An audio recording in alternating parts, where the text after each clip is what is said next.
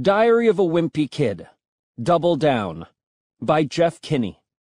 Read by Ramon Diocampo. October. Wednesday. My parents are always saying the world doesn't revolve around me, but sometimes I wonder if it actually does. When I was a little kid, I saw this movie about a man whose whole life is secretly being filmed for a TV show. This guy is famous all over the world, but he just doesn't know it. Well, ever since I saw that movie, I've kind of suspected the same thing is happening to me. There could be an entire film crew on the other side of my mirror. Hope you creeps are enjoying yourselves.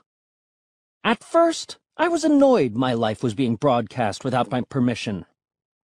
But then I realized that if millions of people are tuning in every day to see what I'm up to, that's actually kind of cool.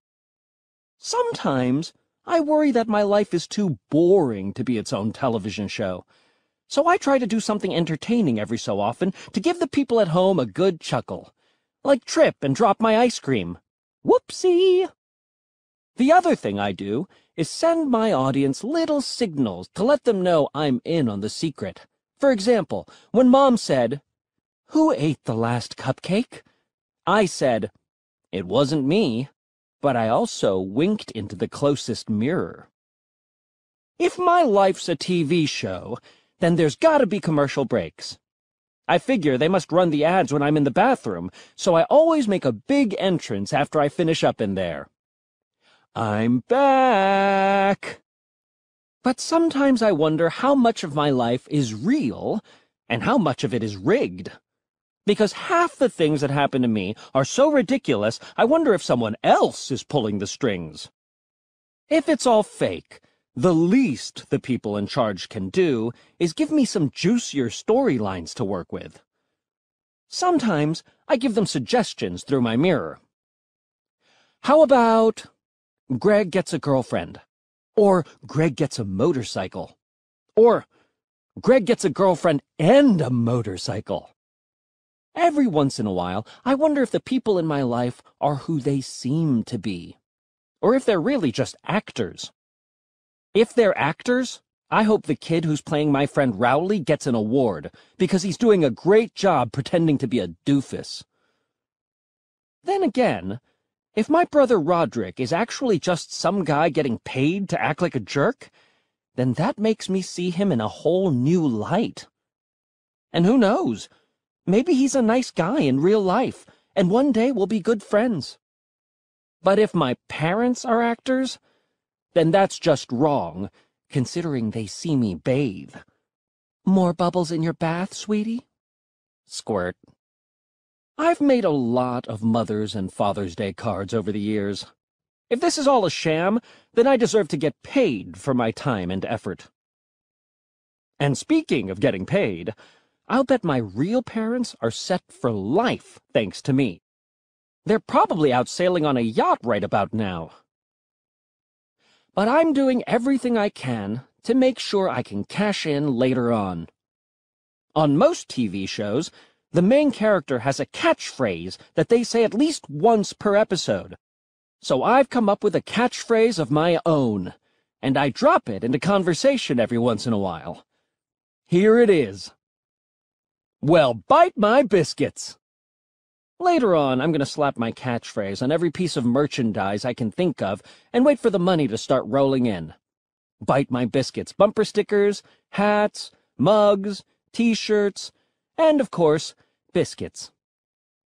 I'll guarantee this, though. I'm not going to end up as one of those washed-up celebrities who sells pictures at autograph conventions just to make a cheap buck. The one thing I've learned about television is that sooner or later, every show gets canceled. But in the last season, they usually introduce a new pet or a cute kid to bump the ratings up. So when my little brother Manny was born, I figured they were trying to replace me as the star of the show with a fresh new face. I know exactly what this is, I yelled into the hospital mirror. The thing I couldn't figure out was how a newborn baby could be an actor. I thought maybe Manny was a puppet being controlled by an adult who was hidden from view. I never found any evidence that was true, but that didn't stop me from checking under the table every once in a while just to make sure. As Manny got older, it was pretty clear he was getting around on his own. So then I wondered if he was actually a super high-tech wind-up toy, or even some kind of robot. Then I thought maybe everybody around me was a robot, and I was the only actual human being in the family. Robots need electricity for power, so that would explain why we have 2 or 3 outlets in every room of the house. It would also explain some of the things my parents say when they think I'm not listening, like, maybe we should go away for the weekend to recharge our batteries. If robots use batteries, it explains why we have so many of them in the plastic bin in the laundry room. I'm not exactly sure where the batteries go, but I do have a few guesses, all of which creep me out. I figured the only way to find out if my family members were robots was to see if I could get one of them to short-circuit. So I tried spraying Dad with the hose. But either he's a waterproof model, or he's just a regular human with no sense of humor. That incident got me grounded for a week.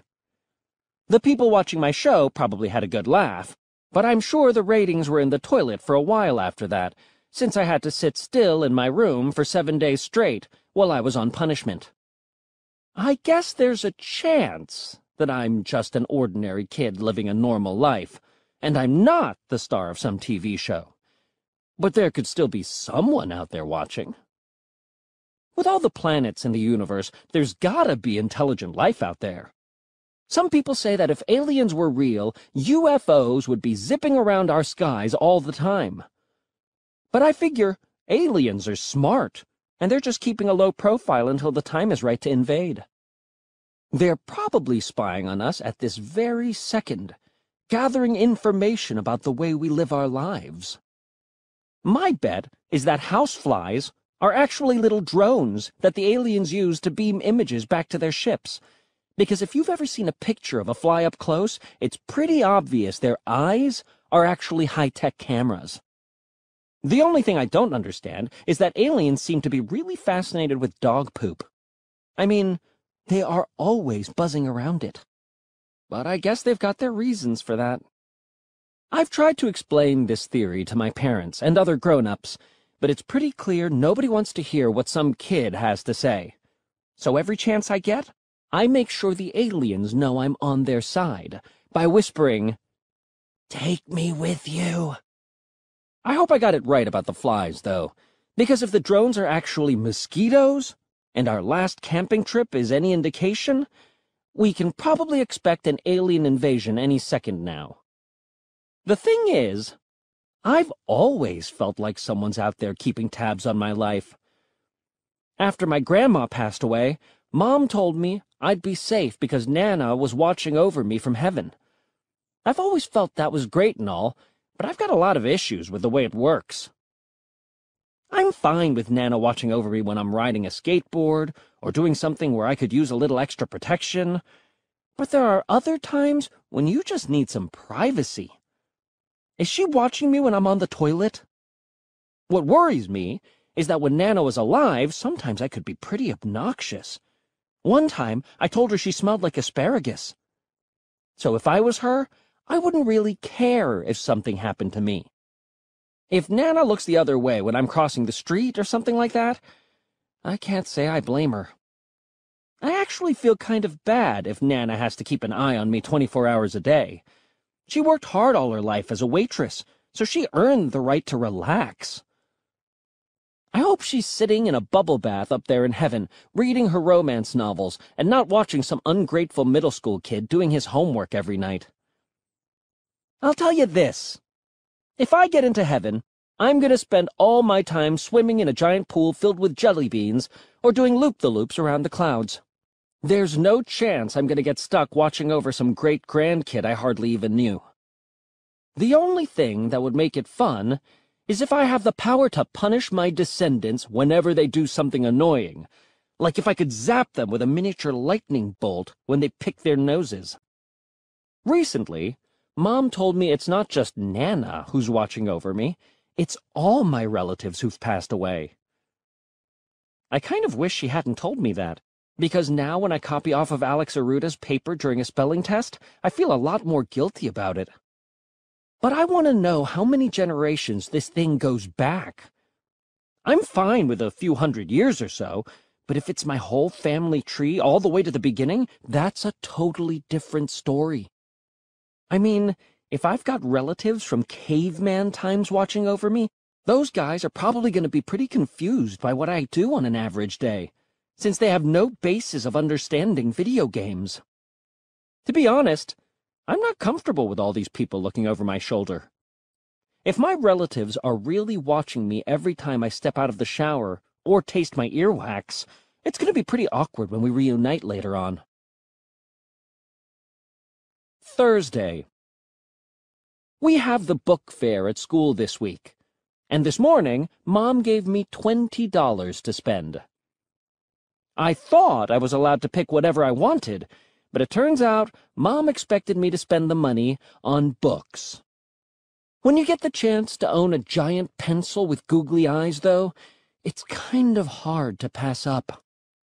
Besides the pencil, I got a poster with a cat saying something sarcastic, an eraser shaped like a panda, a calculator that glows in the dark, a pen that writes underwater, and another giant pencil with googly eyes, just in case the first one gets lost or stolen. I thought there was a chance Mom might not be happy with the way I spent her money, so I made sure to buy a yo-yo with a good message on it. It says, "I heart to read." But Mom wasn't impressed. She says I have to go back tomorrow and trade in all the stuff I bought for books. Mom says the brain is like a muscle, and if you don't exercise it by reading and doing creative stuff, it'll get weak and mushy. She says video games and TV are making my brain flabby, and if something doesn't change, I'm basically going to be a mindless zombie for the rest of my life. Mom said if I turned off the television and put down my game controller, I might discover a talent I never knew I had. That's a nice idea and all, but I feel like every time Mom's tried to get me to step out of my comfort zone, I've fallen flat on my face.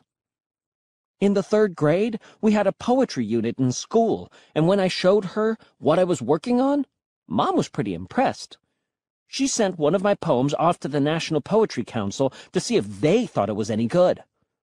2 weeks later, we got a letter back in the mail. "Dear Gregory Heffley, congratulations! Your poem, My Silly Summer, has been chosen to appear in the prestigious Poetry Anthology, an annual collection of the nation's best work by the most promising poets." Mom was really excited about the news, and I admit I was too. I kind of got into the idea of being a poet, and even started to dress differently at school, by wearing a beret and a fake goatee. But it turns out the whole poetry anthology thing was a big joke. First of all, the book was about 1,000 pages long, and all the poems were in really tiny print. It took me a half hour to find my poem in there, and they spelled my name wrong anyway. I read a few of the other poems, and they were awful. Most of them seemed like they were written by 5-year-olds. My Turtle Fred, by Maya Peebles. My turtle Fred. He is not dead. He sleeps in his shell, and when he does die, I guess he will smell. It was pretty obvious that anyone could have their poem included in this book, and the whole nation's best work thing was just a bunch of baloney. I guess the way the National Poetry Council makes money is by selling the books to all the suckers who got published in it. What I know for sure is the Poetry Council made a lot of money off of us.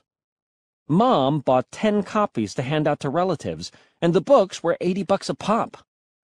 Plus, she bought a few extra copies for me, in case I wanted to give them to my kids one day.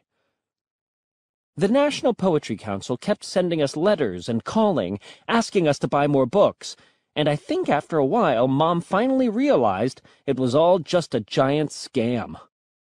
My copies of the poetry anthology are in the laundry room, but at least they're being put to good use. As a step stool, so that we can reach the fabric softener. But once Mom got it in her head that I was special, she wouldn't let it go. She even tried to get me into the talented and gifted program at school. In my elementary school, all the really smart kids were in the talented and gifted program. But I guess the teachers didn't want us regular kids to feel bad about ourselves, so when they called the talented and gifted group out of class for their meetings, they used a code name. "Would Mr. Halper's helpers please report to the cafeteria?" Mr. Halper was our janitor, and for a long time I thought the kids in Mr. Halper's helpers were just volunteers who wanted to give him a hand emptying the trash and stuff like that. But then I finally realized that Mr. Halper's helpers were all the brainiest kids in our grade. Mom thought I belonged in talented and gifted, so she tried to convince the school to let me in. But I had to take a test to prove I was smart enough. I don't remember everything on the test, but I do remember one of the questions. Fill in the blank. Johnny is the best at math. Johnny is the best at swimming. Johnny is the best at reading. Johnny is blank. Looking back, I guess I was supposed to write down something else Johnny was the best at, but I really didn't like this Johnny character, so I wrote something different. Johnny is a show-off. Even though I totally flunked the test, Mom was mad at the school because she thought I was smart enough to be in talented and gifted. But believe me, those kids are on a whole different level. I'm actually kind of grateful I didn't make the cut, because in middle school, kids like Alex or Ruda have to stay inside during recess to do the teacher's tax returns. I guess Mom felt pretty bad I didn't get into talented and gifted, but a few weeks later, she told me some good news. She said I got picked by the school to be in a special club called the Champs that had secret meetings twice a week. Well, I was really excited about this Champs thing, and was nervous when I went to my first secret meeting. But it turns out the Champs were just kids like me, who had trouble pronouncing their R's, and we had to work with Mrs. Prezi twice a week in the library to try to improve. She would hold up a picture of a rabbit and encourage us by saying, "Rrrr." But inevitably, one of us would shout out, "Wabbit!"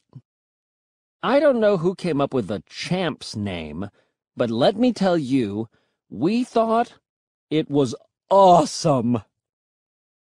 During recess, if the Champs were coming through, all the other kids got out of the way.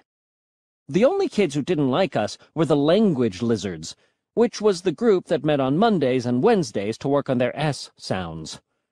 But I think the language lizards were just jealous of us because they had such a lousy name. Me and the other Champs were tight, and I really looked forward to those Tuesday and Thursday meetings because they always ended up turning into a free-for-all. But Mom got frustrated that I wasn't making any progress with my R's, so she hired a private tutor to work with me after school. And after a few months, I could say my R's with no problem. Rat, rock, restroom, rainbow, rattle. Unfortunately, that meant I didn't need to be in the Champs anymore. For a few weeks, I actually faked like I couldn't say my R's, just so I could stay in the club. But one day, I let my guard down and slipped up. "Hand me that red ruler, Randy." From that day on, I was an outcast. Even the language lizards didn't want anything to do with me. I guess every parent thinks their kid is special, even when they're not. But I think it's starting to get a little out of control. Manny played soccer this spring, and his team stunk. They never got a single goal, and they got scored on at least 10 times a game. It didn't help that their goalie, Tucker Remy, spent the whole time stuffing grass in his belly button. At the end of the season, they had a trophy ceremony. I thought only the kids on the winning team would get trophies, which is how it worked back when I played soccer. But I guess some parents were worried the kids on the losing teams might feel bad about themselves, so this year, everyone got a trophy. They were good trophies, too. They were gigantic and were made of metal, not cheap plastic like the ones handed out when I was little. And no kid was more proud to get his trophy than Tucker Remy. I wonder if these kids will be messed up later on in life, though, because I know those soccer trophies are having an effect on me. Every so often, I'll think about entering a contest at school, but when I see the size of the trophies, I lose interest. That's why I didn't even bother signing up for the geography bee. Friday. Today I returned most of the stuff I bought from the book fair, but when Mom saw what I got to replace it, she wasn't all that thrilled. I got a bunch of those spine ticklers books everyone at school is so crazy about. Spine Ticklers, The Brain with a Mind of Its Own, by I Am Spooky. Spine Ticklers, Zombies for Breakfast, by I Am Spooky. Mom said she wanted me to get books that were more challenging, but I didn't really have much of a choice. Since the book fair is a few weeks before Halloween, this is the kind of stuff they're selling. Frighteningly good reads. I'd say about 90% of the books at the fair were from the Spine Ticklers series. There were a bunch of Spine Ticklers rip-offs, too. I don't know if it's legal to do that kind of thing, but something about it doesn't seem right. Knee Knockers, My Brother is a No-Brainer, by M.T. Grave. Rib Tinglers, The Day My Belly Button Tried to Eat Me, by Are You Scared? It feels like these scary books just came out of nowhere. The last series that was really popular at my school were the Underpants Bandits books, but those are yesterday's news now. In fact, I saw a kid walking down the hall with an Underpants Bandits book earlier this week, and an 8th grader gave him an atomic wedgie. I'm not usually a big fan of scary stories, because when I read them, I end up having nightmares. But Rowley's even more of a chicken than I am, because all the books he picked out were from the Spine Ticklers Junior series, which are supposed to be for kindergartners. Spine Ticklers Junior. Scaredy Cat and the Haunted House, by I Am Spooky. At least I'm brave enough for the real stuff. One of the books I bought is about this guy who gets frozen and then wakes up in the future. Spine Ticklers, Wake Me Up in the Year 3000, by I Am Spooky. I thought it was just a bunch of science fiction, but Albert Sandy said he heard about this rich guy who's doing it for real. Albert said he saw this news report about an old billionaire who's really sick, and he paid a ton of money to freeze himself. Then, in 100 years, he's going to get unfrozen. He's betting that by then, they'll know how to cure every disease, and he can go on living forever. This freezing thing sounds like a great plan to me. And if I strike it rich one day, I'm going to do the exact same thing. But I'm not going to wait till I'm old like that billionaire. The way I see it, if you freeze yourself when you're too old, then when they unfreeze you in the future, you're going to be too grumpy to have any fun. You'd just be yelling at future teenagers to get off your lawn. So if I win the lottery or something in the next few years, I'm going to use the money to buy myself an immediate, one-way ticket to the future. I'm not telling anyone about my plan, though. There's this jerk at our school named Philip Crivello, and his parents are rich. So if he gets the same idea as me, I could still be dealing with him, squirting me in the pants and claiming I wet myself 100 years from now. But I'm not sure if 100 years is far enough to go. By then, I'm sure I'll have a bunch of great nieces and nephews who need babysitting, and I'm not spending all that money just so I can change a bunch of dirty diapers in the future. I'm planning on staying frozen a lot longer, like 1,000 years, because by then, things will be really interesting. But I'm not willing to go any further than that, because who knows how much human beings will have evolved by then. I could be locked in the zoo and labeled an early human, while future people with tentacles take pictures of me. If I don't win the lottery in the next few years, I guess I'm going to have to find a cheaper option. Albert Sandy said that people who can't afford to get their whole body frozen can just freeze their brains. I'm kind of nervous handing my brain off to some people I don't even know, though. I'm guessing they're not paying their employees a lot of money to basically wait around and do nothing, so I'm kind of concerned about the quality of help they have working at these freezing places. After your brain gets unfrozen, I guess they'll put it in a robot body, which will probably take a lot of getting used to. But if I can scrape together enough money, I'm going to freeze my whole body, and do it right. Because whenever you go with the cheaper option, you end up regretting it. The last thing I need is to wind up with my brain transplanted into a dog's body or something. Saturday. There are only a few weeks to go until Halloween, and my family spent the morning putting up our decorations in front of the house. We used to keep it really basic, and hung some cobwebs, a few jack-o'-lanterns, and a plastic spider or two. But then our neighbors started going all out on Halloween, and all of a sudden, our decorations looked pretty skimpy. So last year, Mom handed Roderick $40 and told him to go out and pick up some more stuff for the front porch. But Roderick blew it all on this really awful electronic plastic witch. The way it works is that if you clap or make a loud noise, the witch lets out this blood-curdling cackle that goes on forever. Cackle, cackle, cackle, cackle, cackle. Then it shakes, and its eyes glow red. But whoever created that thing set the volume way too high, and there's no way to turn it down. You have to wait for the witch to go through its whole routine, which is like 2 minutes long. We hung it out over the front porch last year, but little kids were too scared of the thing, and the only trick-or-treaters we had were the teenagers who came by after 10 p.m. The day after Halloween, Dad put the witch on a shelf in the furnace room in the basement, and that's where it's been ever since. But that doesn't mean it stopped causing problems. The witch is super sensitive to sound, and sometimes the slightest noise will set it off, even if the noise is on a different floor. So if anybody drops something in the kitchen, we can still hear the witch cackling from the basement. To make matters worse, the witch seems to have a mind of its own, and sometimes it'll go off randomly even if no one makes a peep. I've had at least 2 sleepovers end early because of that thing. Cackle, cackle, cackle, cackle, cackle. I've been trying all year to convince Mom and Dad to throw the witch away.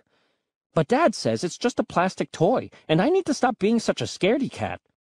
But I guess Mom got sick of the witch randomly going off all the time, and a few weeks ago she told Dad to go downstairs and take the batteries out, which he did. And what happened next is the reason I haven't been in the furnace room ever since. Dad and I were just doing the dishes when... What stinks is that all my old Halloween costumes are down in the furnace room. So unless Mom's willing to spring for something new, I guess I'm not going trick-or-treating this year. Sunday.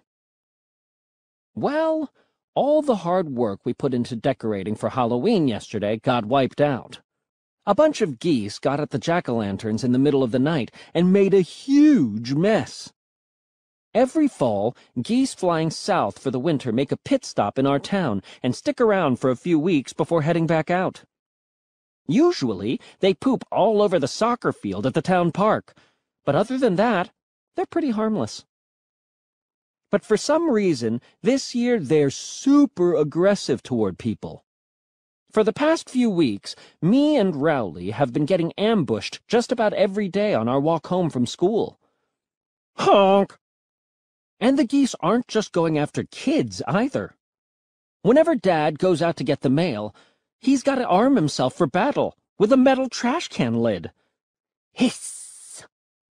Dad wants to call animal control to clear the geese off our street, but Mom won't let him. She says geese have been flocking to these parts for thousands of years, and if anything, we're the ones intruding on their lives. I'm personally fine with animals, as long as they keep their distance. But I think if we don't draw a line somewhere, We're just headed for trouble. My science teacher said that 40,000 years ago, dogs used to be wild animals, just like wolves. But then, I guess they saw our warm fires and cozy caves, and they wanted to get in on the action. So they wagged their tails and did a few tricks, and that's all it took. Nowadays, dogs have it made.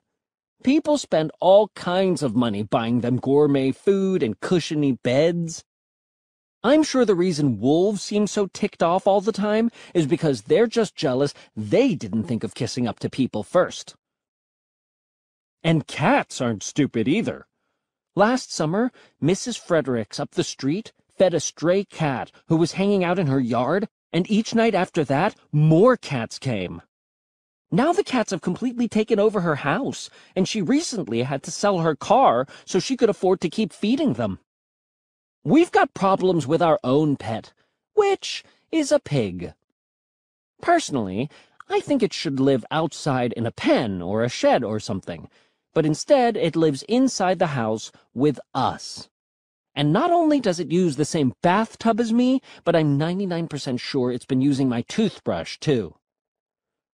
And that thing is smart, too, which makes me kind of nervous. In fact, I think it's been trying to learn how to communicate with us. Manny has this toy called a see and talk, where you pull a string and it says a word. Somehow, the pig figured out how to use the see and talk, and every so often it manages to pull together a full sentence. Pig. Eat. Ice cream. Lately, I've been thinking there's gotta be a way the two of us can team up. I've heard a pig's sense of smell is 2,000 times better than a human being's. That talent could really come in handy right about now. Mom always buys the Halloween candy for trick-or-treaters a few weeks early, and she hides it somewhere so the rest of us don't get at it. I've turned the house upside down looking for it, but so far, no luck. And if the pig knows what I'm looking for, it's not being very helpful. This time of year is torture for a kid. There are all these candy commercials on TV, and every time you walk into the grocery store, it's like they're trying to mess with you. But Mom says I can't have any candy until Halloween night, which I think is totally cruel. I think I figured out a way to get my hands on some candy before Halloween, though. My school is having a contest called the Balloon Brigade, which it does every October. Each student gets a helium balloon, and everyone releases theirs at the same time. They give you these little cards to write your name and address on, and when people find the balloons, they're supposed to send them back. The cards say, "Greetings from the Balloon Brigade. Let us know how far this balloon traveled."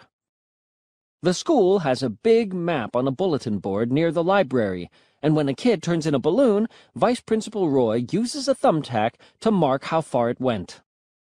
At the end of the week, he measures the distance each balloon traveled to find out whose went the farthest, and that kid gets a reward. Last year, Amanda Gennaro's balloon traveled 43 miles, and she won a $30 gift certificate for the book fair. But this year, the grand prize is a giant jar of candy corn, which is sitting in Vice Principal Roy's office right now.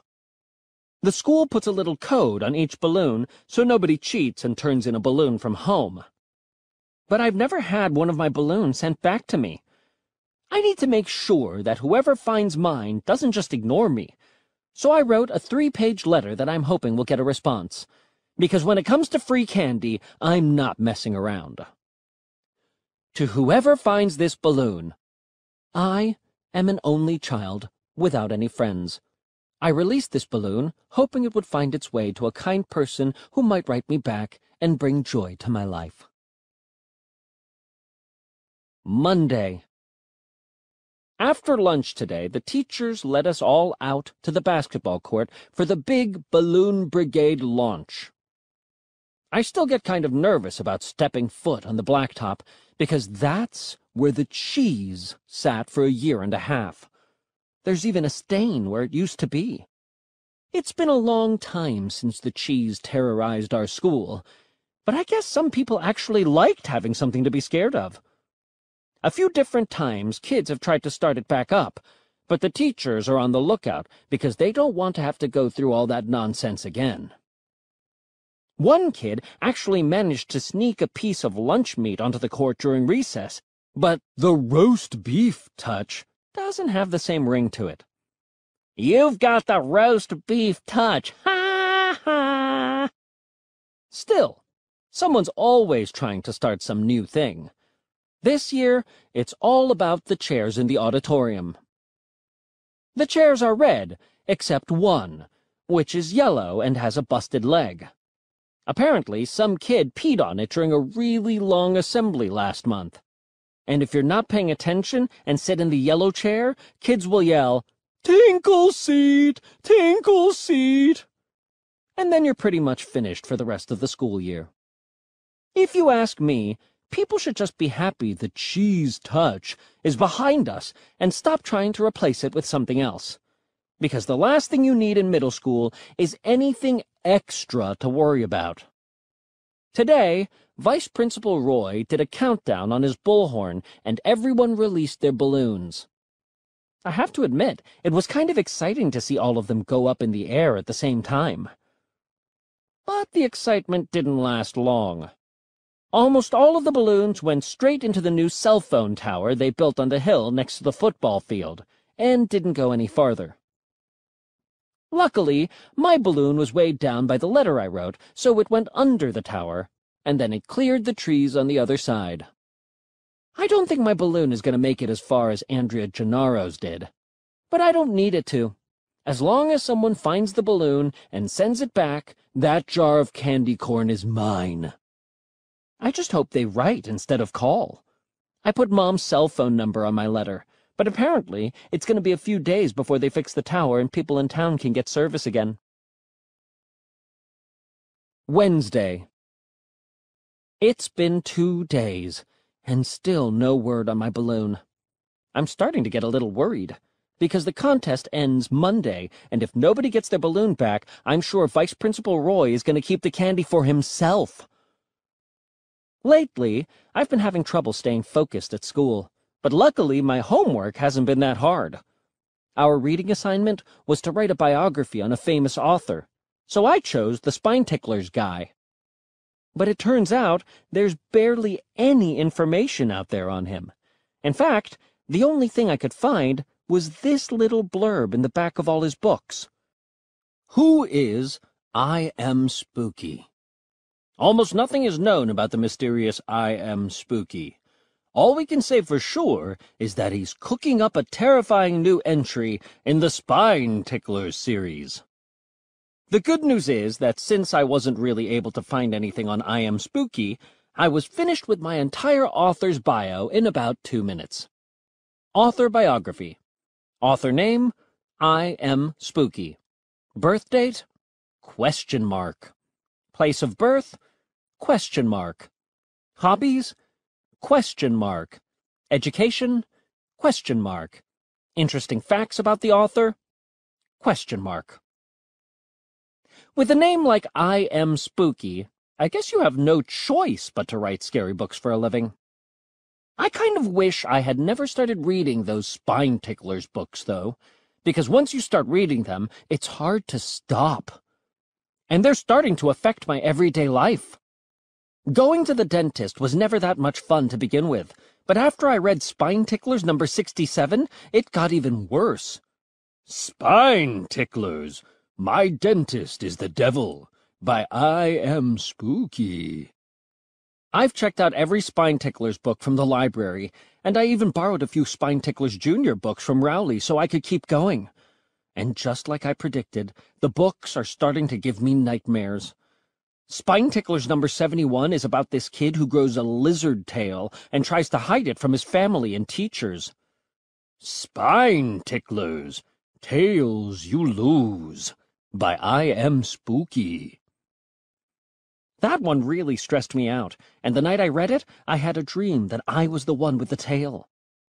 Actually, my dream started off really good, because there are a bunch of fun things you can do with a tail that you wouldn't even think of.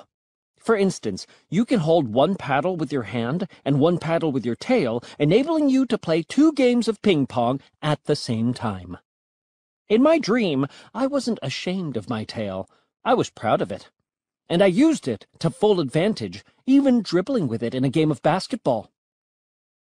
The only thing I didn't like about it was that when I got excited about something, everyone could tell, because my tail would wag. Mom, do you think that girl is cute? Me, not really. Tail, wag, wag.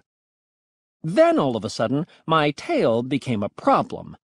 People got jealous, and the next thing I knew, I was being hunted by an angry mob with torches and pitchforks like I was some kind of monster. I ran for my life and escaped through a window, and the townspeople chased me down the street and through a shopping mall. I almost got away, but then my tail got stuck in the escalator. I swear I could actually feel it happen, and it woke me up. In fact, the dream was so realistic that I turned on the light to see if I actually did have a tail, and I have to say, I was a little disappointed when I realized that nothing was there. That's not the only bad dream I've had because of those books, though. The other night, I had a dream where I was captured by zombie pirates and made to walk the plank into shark-infested waters. For some reason, I kept repeating this stupid rhyme. Step, step, step, no, no, no, plop, plop, plop, in I go.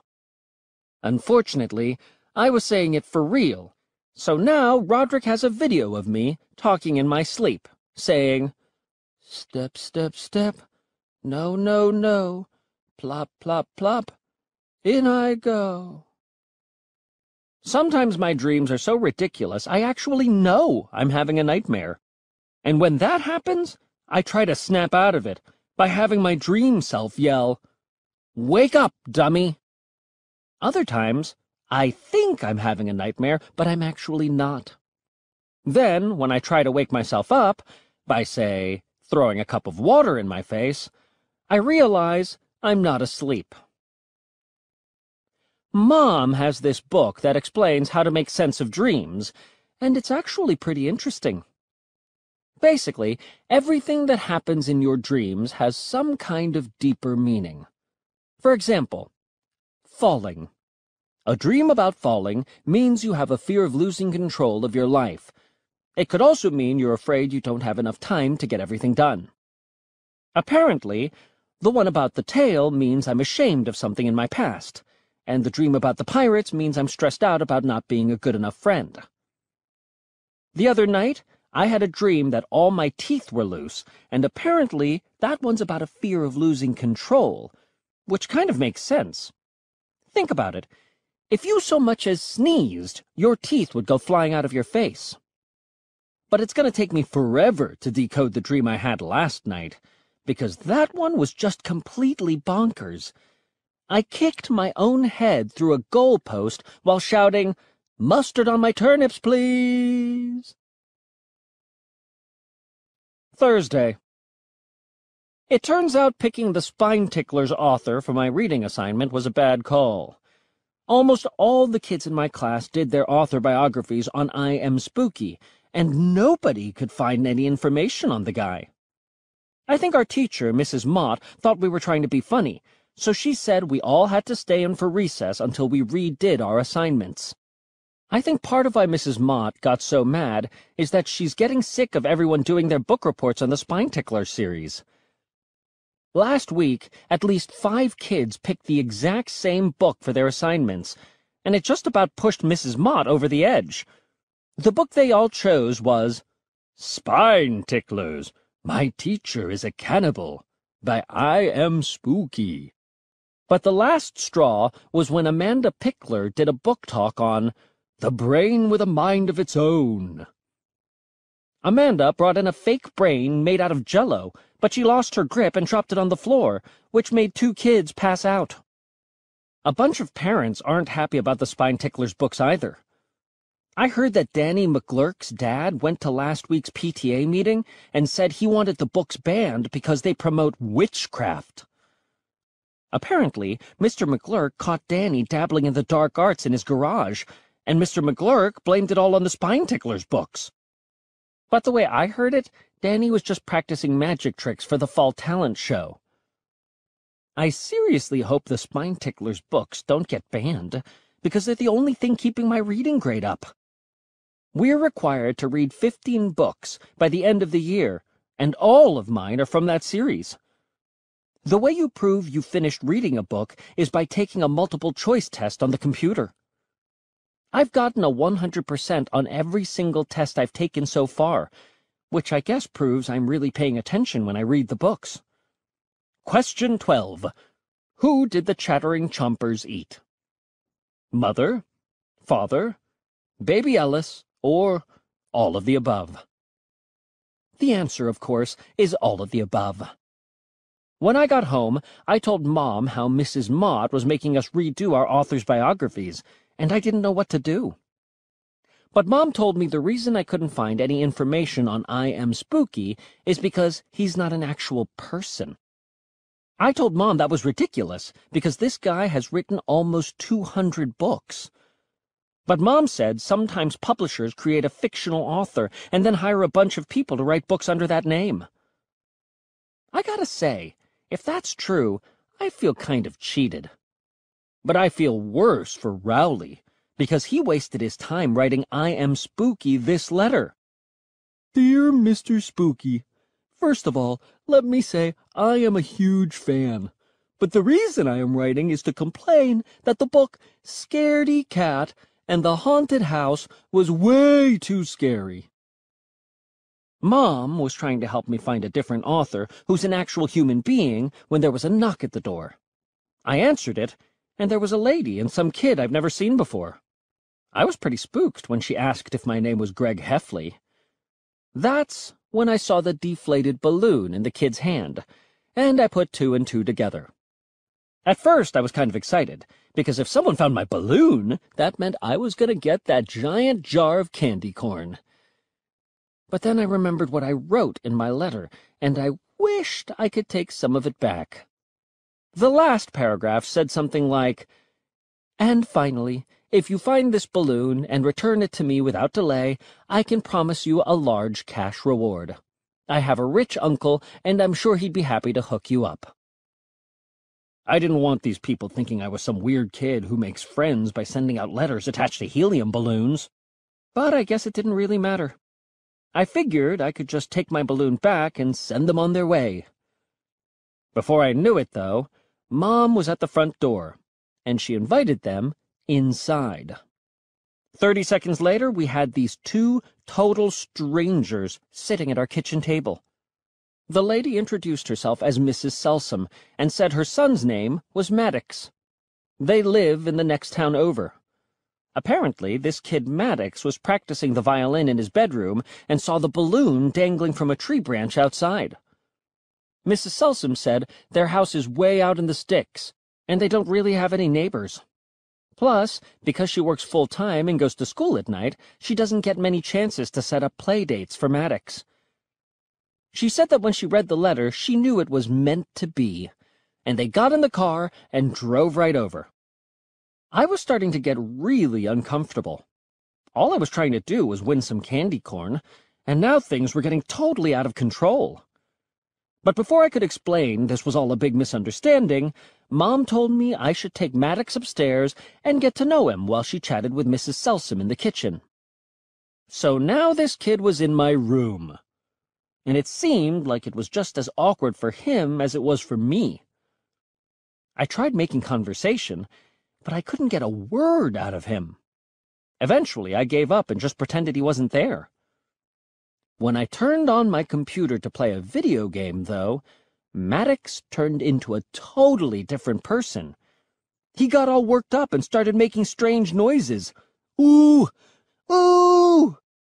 I didn't know what was going on, but 5 seconds later, Mrs. Selsom came running into my room and turned off my monitor. She said she doesn't allow Maddox to play video games, and the reason he was so animated was because he'd never actually seen one before. I wish she hadn't said her kid doesn't play video games, because I didn't need Mom getting any crazy ideas.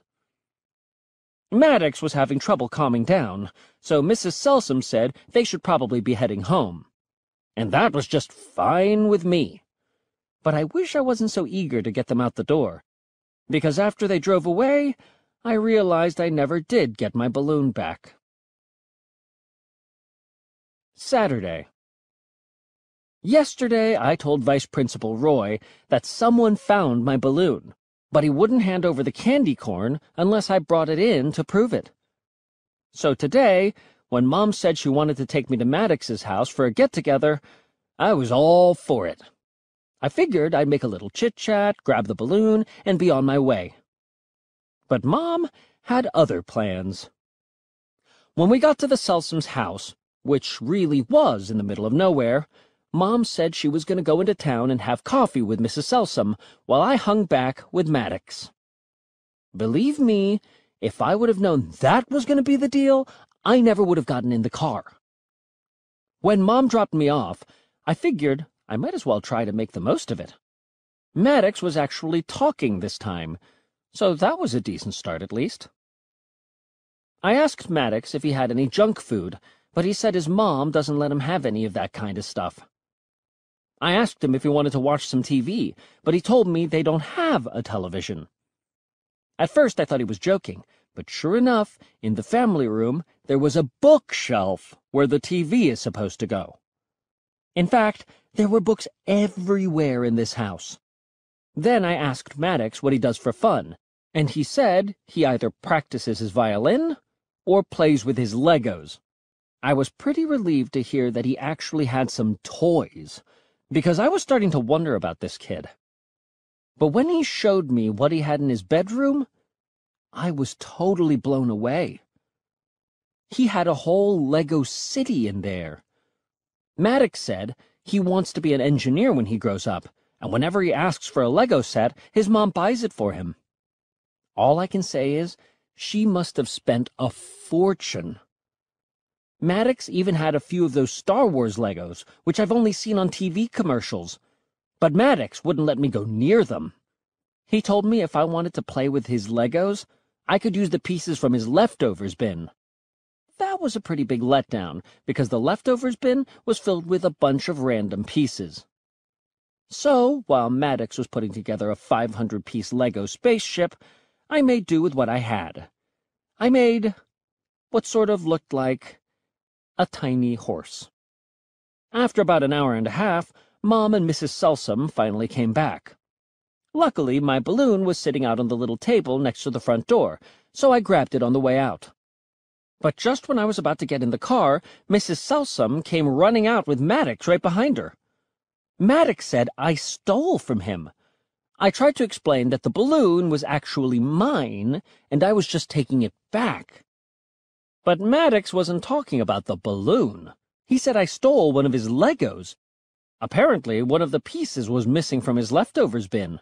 And don't even ask me how he knew that. I swore up and down I didn't take any of his Legos, and I even turned my pockets inside out to prove it. But he still wasn't satisfied. So I actually let Maddox and Mrs. Selsom pat me down, which was totally humiliating. But I gotta admit it was pretty satisfying when they couldn't find anything on me. After that, I thought I was in the clear, and I turned to get in the car. But that's when Maddox spotted a Lego that was stuck to my elbow. What really stinks is that it was one of those tiny square pieces, and I'm sure Maddox had 1 billion of those in his leftovers bin. Anyway, that's how our play date ended. On a positive note, I got what I came for. But on the way home, Mom seemed pretty upset. I thought she was mad about the Lego piece. But she wasn't. She said she was disappointed I didn't hit it off with Maddox, because she thought he was a good role model for me. But if Mom wants to connect me with someone I'll actually look up to, she's gonna have to try a little harder. Monday. For the past few days, Mom's been doing an experiment on me and Roderick. She wanted to see how long it would take for one of us to take out the trash without being told. But I guess we failed the test, because last night she gave up. At dinner, Mom said she didn't go to college just so she could spend her time cleaning up after everyone and scraping gum off our shoes. She said she needed to be in a stimulating environment and was going back to school full-time to finish her master's degree. She said that for this to work, everyone's going to have to pitch in extra around the house. So to make chores fun, she created a grab bag, which is a pillowcase filled with little slips of paper that have random jobs written down on them. I'm pretty sure she got the idea from Family Frolic magazine. Me and Roderick are supposed to reach into the grab bag every day after school and do a chore. Mom told us that if we do our chores, she'll let us dip into the Halloween candy a little early. Well, that's proof it's somewhere in the house.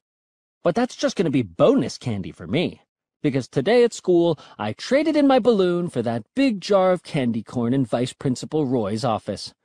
And as soon as I got home, I hid it in the bottom drawer of my dresser so I didn't have to share it with anyone. After that was taken care of, I reached into the grab bag and pulled out a slip of paper and got "Polish the silverware" on it, which has to be the worst chore in there. Roderick must have added his own items to the grab bag, because I found him asleep on the couch, next to a slip of paper with his handwriting on it that read, "Take a nap." I decided to help myself to some candy corn as a reward for finishing my chore, but when I walked into my room, my bottom drawer was open and the jar was empty. It didn't take me long to find the culprit. I found the pig stumbling around the kitchen like it was drunk or something. At first I was mad, because not only did the pig eat all my candy corn, but it somehow figured out how to unscrew the jar to do it. Then I started getting kind of worried, because the pig really didn't look so good. I figured Grandpa might know what to do, but he was out on a date with Mrs. French. I woke Roderick up and asked him what to do, and he said I should call Dad. So I did, but Dad was in a meeting. I didn't want to bother Mom, because I knew she was at her college signing up for classes, but the pig was turning green, so I called her anyway. I told her that the pig seemed pretty sick, and she asked me if it had eaten anything strange. I really didn't want to tell her it had gotten into my candy corn, so I told her I wasn't sure. She said we'd better take the pig to the vet just in case, and that she was leaving school and would meet us there. Roderick wasn't happy I was waking him up for the second time in 5 minutes, but one look at the pig convinced him we needed to get moving. On the ride over, I held the pig in my arms in the back of Roderick's van, but halfway to the vet, it started making weird sounds. Glork, glork, glork. I told Roderick to pull over, but by the time he did, it was already too late. The pig threw up. Now there was a giant, gooey orange and yellow puddle on the floor of Roderick's van, and I'm pretty sure I'll never be able to look at candy corn the same way again. Roderick said it was my fault for letting the pig get into my candy, so it was my job to clean it up. Then he handed me a roll of paper towels and told me to get to work. Even though the puddle was candy corn, it didn't smell like it. I tried mopping it up while holding my breath, but it was hopeless. Finally, I couldn't take it anymore and realized I was going to get sick myself. Fortunately, I was able to get out of the van in time. Unfortunately, the lady whose yard we were parked in front of was outside raking leaves and saw the whole thing. I guess she thought we were a couple of bad kids, and this was some kind of juvenile prank, because she said she was calling the cops. So I got back in the van, and we peeled out of there as fast as we could and got on the highway. But we didn't get far. Luckily, I was able to explain everything to the police officer, but he didn't seem to want to hear all the details. Just after the cop drove away, Mom spotted Roderick's van on the highway and pulled in behind us. And I guess the pig hadn't totally emptied out yet, because it coughed up one last puddle of candy corn.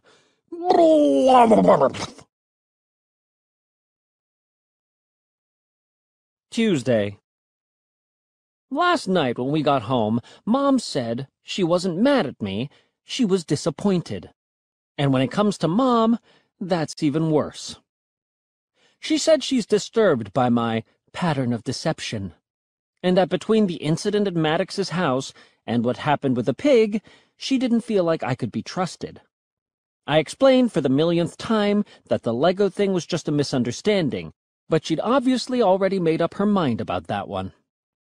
The last time we had a conversation like this was when I was in the 4th grade, and I'll admit I totally deserved a punishment that time around. It actually started with something kind of small. Mom used to pack my lunch every morning, and I'd always eat my sandwich and snack, but toss whatever fruit she'd put in there. Mom figured out I wasn't eating my fruit, so one day she put an apple in my lunch and made me promise to bring the core home to prove I'd eaten it. She said if I didn't, she wouldn't pack a snack for me. At lunch, I forgot all about my promise, and I threw my fruit away like usual. And when I got home, Mom asked me where my apple core was. I probably should have just come clean, but for some reason, I made up a lie. I told her that on the way to school that morning, a bully grabbed me and stole my apple. It was a pretty desperate move on my part, but I was worried Mom wasn't going to give me a snack the next day. I thought my story was so lame that Mom would see right through it, but she wanted to know more about this bully, so I really let it rip. I told her the kid's name was Curtis Litz, and that he was a foot taller than me, with a unibrow and a mole on his chin. I figured if Mom was looking for details, I wasn't going to disappoint her. Mom said she could step in, but this was a good opportunity for me to learn how to settle a conflict on my own.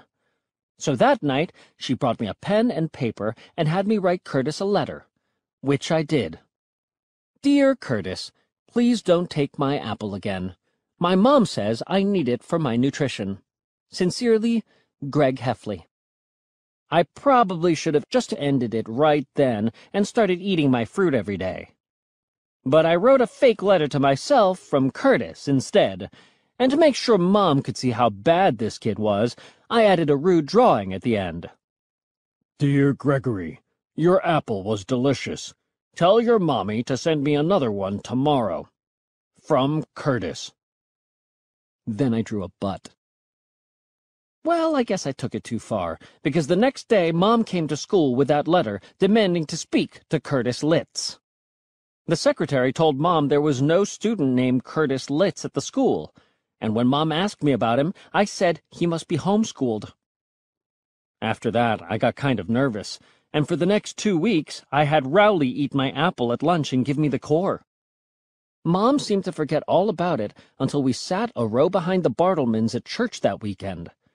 Their 5th-grade son, Tevin, looked just like my description of Curtis Litz, and he caught Mom's eye. Mom told Tevin's parents they're raising a rotten kid, and that they owed her some apples. I felt pretty bad, because Tevin Bartleman is a nice kid, and his family volunteers at the soup kitchen downtown every Saturday morning. Later on in the year, Mom joined the fundraising committee, which was headed up by Mrs. Bartleman. It didn't take long for Mom to figure things out from there, and I lost TV privileges for a whole month as punishment. But I actually ended up getting a double punishment, because for the rest of that year, every time Tevin saw me in the hallway, he really let me have it. Last night, Mom decided that my punishment for lying was for me to take 3 chores out of the grab bag every day this week. Unfortunately, she already cleared out all of Roderick's slips of paper, which means there's no chance I'll get an easy one, like, eat some ice cream. When we wrapped up our conversation last night, Mom said I'm a smart kid with a good imagination, but I just need to do something good with it. Listen, I'm not proud of myself for lying, but trust me, I'm not the only one in this family who bends the truth. I've heard grown-ups lie 10 times a week, but if you ask me, I'll bet it's even more than that. The first time I remember Mom telling me a lie was when I was about 3 years old, and she had me try broccoli. It tastes like candy, she said. And Mom doesn't seem to have any problem lying to Manny, either. Last December, when Mom put the gingerbread house on the kitchen table, she told Manny not to touch it until Christmas, or it would turn into 1,000,000 spiders, which is kind of a crazy thing to tell a little kid. But it backfired when Manny fumigated the gingerbread house with a can of bug spray. Dad's a pretty honest guy in general, but even he fibs when it's convenient for him. Dad used to hate it when the ice cream truck came through our neighborhood, because me and Roderick would always start begging him for money as soon as we heard the music. So Dad told us the ice cream truck only plays music when they're out of ice cream. I actually think lying might be inherited, because Grandpa does it too. But he should have gotten his story straight with Dad, because Grandpa used to say the ice cream truck driver was a clown who spanked children he caught roaming around outside. I'm kind of embarrassed to say that when Grandpa first told me that, I actually believed him. So, when the ice cream truck came by, I felt like it was my responsibility to get the word out to other kids in the neighborhood. When I saw that they were all lined up at the truck, I'd scream at them from the window of my house, "Run!" I've learned not to trust the grown-ups in our family, but nobody's done more to mess with my head than Roderick. The first lie I can remember him telling me was that if your belly button got untied, your butt would fall off. I made sure my preschool classmates knew about that, which caused a big stir at school. Right around this time, Roderick told me that the outer ring of the toilet seat was only used by girls, and that guys are supposed to lift the seat no matter what. I believed him, and if Mom hadn't accidentally walked in on me on time in the bathroom when the door was unlocked, I might have gone on using the toilet the wrong way for the rest of my life. Sometimes Roderick told me things that got me in big trouble. When I was in 2nd grade, he said that if a person wears camouflage, they're actually invisible to everyone else. That one got me banned from the town pool for the rest of the summer, when I put on camouflage, snuck into the girls' locker room, and tried to blend into the wall. A lot of Roderick's lies ended up costing me money, too. One year, Roderick told me that if I dug a hole and put all my birthday money in it, a tree would grow and I could get cash from it whenever I wanted. That seemed like a pretty sweet deal to me. So I did what he said, and I even watered it twice a day. But when I told Mom my money tree wasn't growing, she got a shovel and dug up the hole, which was empty. I'm glad Mom stepped in when she did, because in another day or two, all of my birthday money would have been spent on bubblegum and comic books. Sometimes, Roderick just took my money outright. Once, when I lost one of my baby teeth, I put it under my pillow for the tooth fairy. But when I went to see if she left me 50 cents, I found this note that I'm pretty sure Roderick wrote himself. "Sorry I'm light on cash tonight. I will hook you up next time. T.F." Roderick told me the tooth fairy was only one of the fairies that comes in the middle of the night and gives money. He said there was an arm fairy and a leg fairy and a bunch of other ones, too. Roderick said that when you get older, your child arms and legs fall off, and when they do, you put them under your pillow and get money. He said after that, your adult limbs start growing in, but sometimes a kid's arms or legs get loose and the adult ones come in early. I was terrified that was going to happen to me, so I checked every night to make sure my arms and legs were on tight. Roderick was always coming up with ways to scare me. Back when our basement wasn't finished, there were open gaps under the stair treads. Roderick said if I went up the stairs too slow, a monster would grab my ankle. From then on, I started taking the stairs 2 at a time. After I got good at that, I tried taking the stairs 3 at a time. But I guess that was a little too ambitious.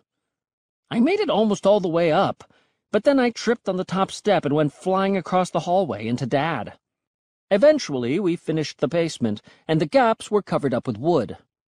But Grandma's basement is still unfinished, and before I go down there, I usually make sure everything's all clear by making Manny go first. Another thing Roderick said to scare me was that if I burped indoors, the ghost of George Washington would come back to haunt me. I have no idea how he came up with that one, but it still makes me think twice before opening a can of soda. Sometimes Roderick would tell me something that actually could be true, and that's when things got confusing. He told me once that if a person sleeps with their mouth open, they'll eat an average of 5 spiders a night, which is kind of believable if you think about it. Another time, Roderick told me that it's dangerous to wake someone up when they're sleepwalking. I thought there could be a chance he was actually telling the truth, because I'm pretty sure I heard that one somewhere else. But then a few nights later, I caught Roderick eating an ice cream sandwich that was supposed to be mine while he was sleepwalking, and I realized it was just another one of his dirty tricks. I've been lied to so much over the years, it could take me the rest of my life to figure out what's true and what's not. In the meantime, if I need to burp, I lean out a window. I'm not taking any chances. Thursday. Mom's only been going to school for a few days now, but she's acting like a completely different person. When she gets home at night, she's always in a good mood. She doesn't even get mad if I haven't finished my chores. Mom says she's happy because she's being challenged at school, and the rest of us should try learning new things too. But I have a theory when it comes to this sort of thing. I figure your brain only has so much space in it, and by the time you're 8 or 9 years old, it's all filled up. So if you want to learn something new after that, you have to make room by getting rid of something old. I figure that's why school gets harder the further you go. Every time new information comes in, your brain automatically clears out something else to make space. To prove my point, ever since I learned about photosynthesis in science, I haven't been able to remember how to do long division. Question 1. What is 367 divided by 12? Remember to show your work. Answer: no clue. I just wish you could choose what your brain gets rid of. I've completely forgotten the cheat codes for Twisted Wizard, but I still have a really clear memory of the time I scared Dad when he came out of the shower. And believe me, I'd pay good money to wipe the image of his naked body from my memory banks. Mom says me and Roderick need to start thinking about what we want to do when we grow up, and start planning for the future now. She says when you're a kid, you should do as many things as you can to find out what you like, so that later on you'll know what to focus on. I already know what I want to do for my career. I'm planning on being a video game tester when I grow up. The way I see it, I've been training for that job ever since I was old enough to hold a controller in my hands. But whenever I tell Mom my plan, she doesn't seem excited about it. Mom says I should set my sights higher and become an engineer or a doctor or something like that. She says if I just play video games all day and don't take school seriously, I'm going to end up being a garbage collector. First of all, the only doctor I know is our pediatrician, Dr. Higgins, and I can't see myself spending the rest of my life suctioning mucus out of little kids' noses. And second, being a garbage collector seems like a pretty sweet deal to me. The guys who collect our trash get to be outside every day and crank their music up really loud. So if the video game tester thing doesn't work out for me, garbage collector seems like a good fallback plan. When I was little, Mom always told me I could be anything I wanted when I grew up. I didn't find out until later on that she was just talking about jobs. I thought I could literally be anything. Like a centaur. Mom's always saying we have a lot of brains in our family, and that one of my great-great-great-aunts helped invent a cure for a disease way back when. But trust me, we've got a lot of real dummies in our family, too.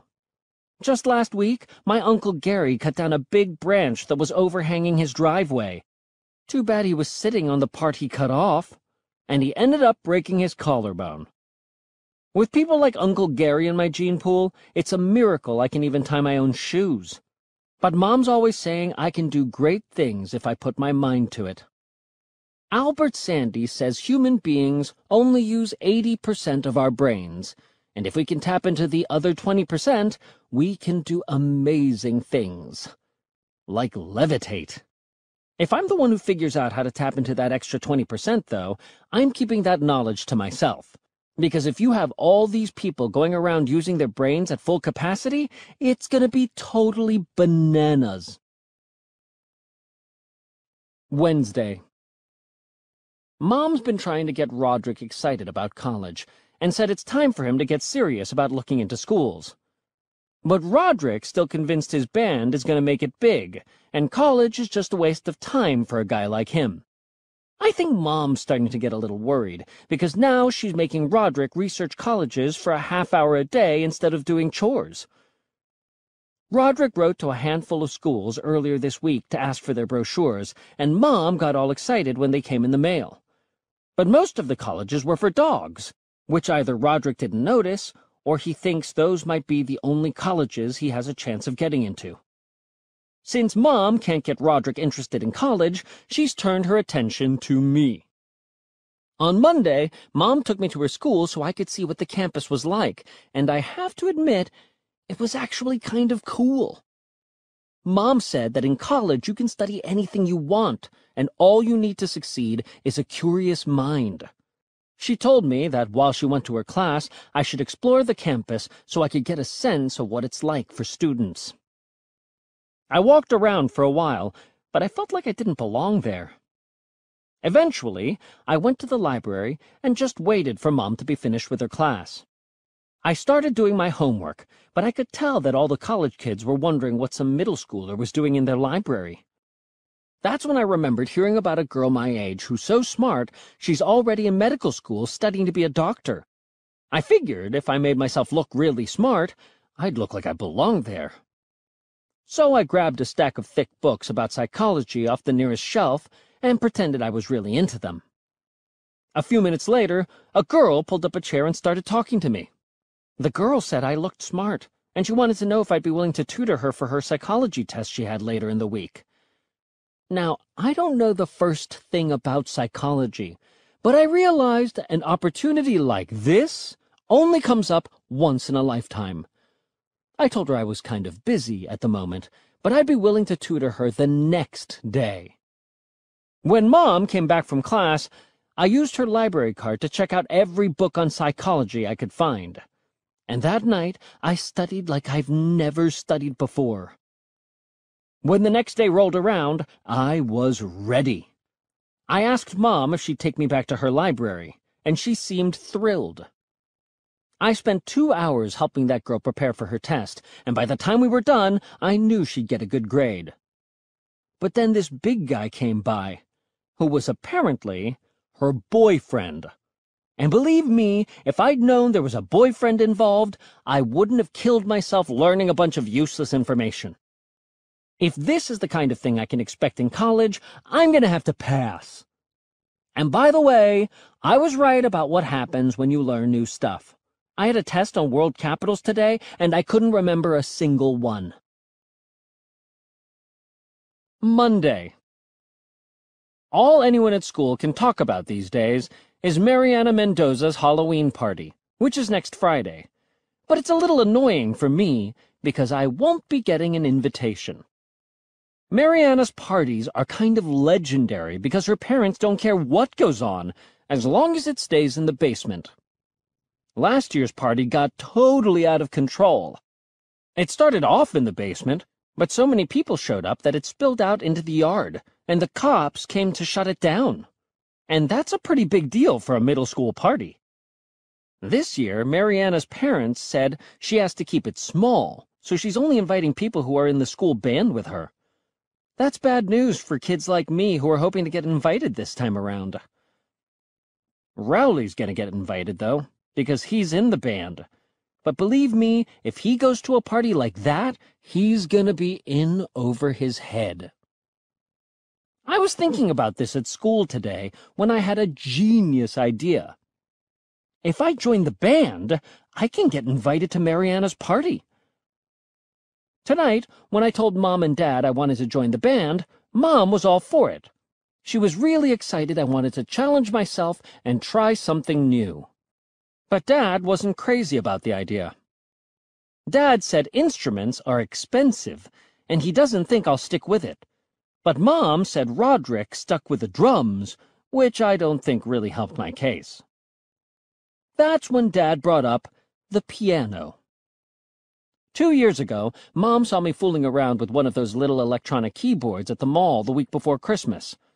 I liked it because it had all these buttons that made different sound effects. Quack, quack, quack.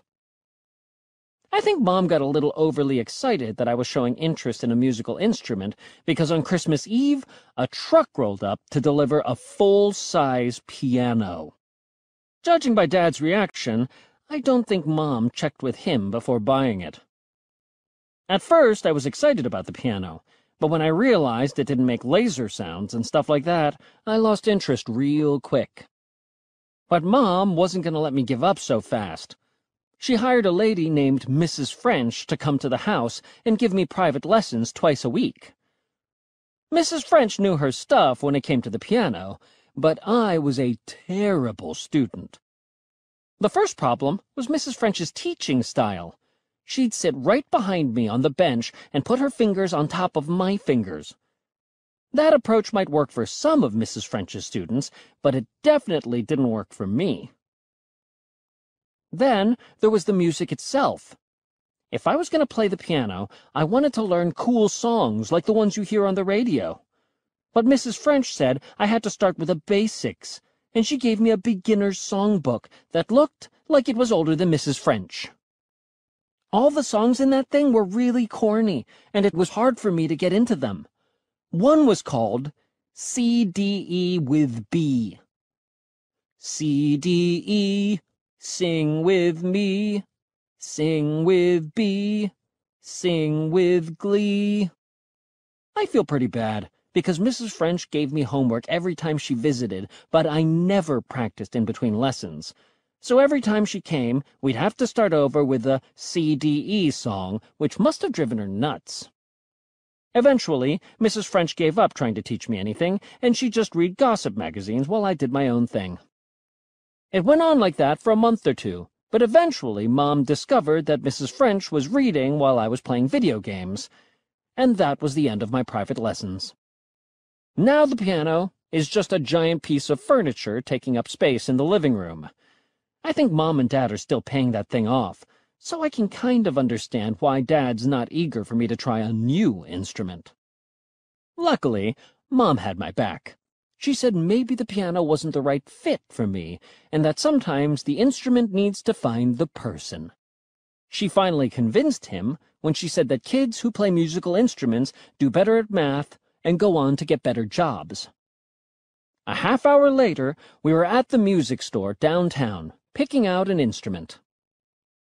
My #1 requirement for an instrument is that it makes me look cool.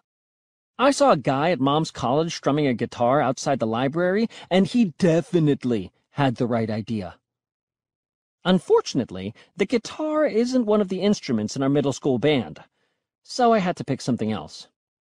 I had my eye on the saxophone at first, because with that one it's hard not to look cool. I learned that from Declan Vaughn, who practices his during recess, and all the girls watch him. But there are way too many buttons on that thing, and I knew I'd never get the hang of it. Mom suggested I take a look at the French horn, which she used to play as a kid. The French horn looked cool enough, and only had 3 buttons, so I figured I could probably handle it. The shopkeeper pulled the French horn down off the hook and handed it to me. But when Dad saw the price tag, he put the brakes on the whole thing. Dad said we should rent instead of buy, because that would be a whole lot cheaper. But all the rental instruments were used, and they were pretty dinged up. Plus, the kid who played the French horn in the school band last year was Joshua Ballard. He was kind of gross, and there was a chance the rental belonged to him.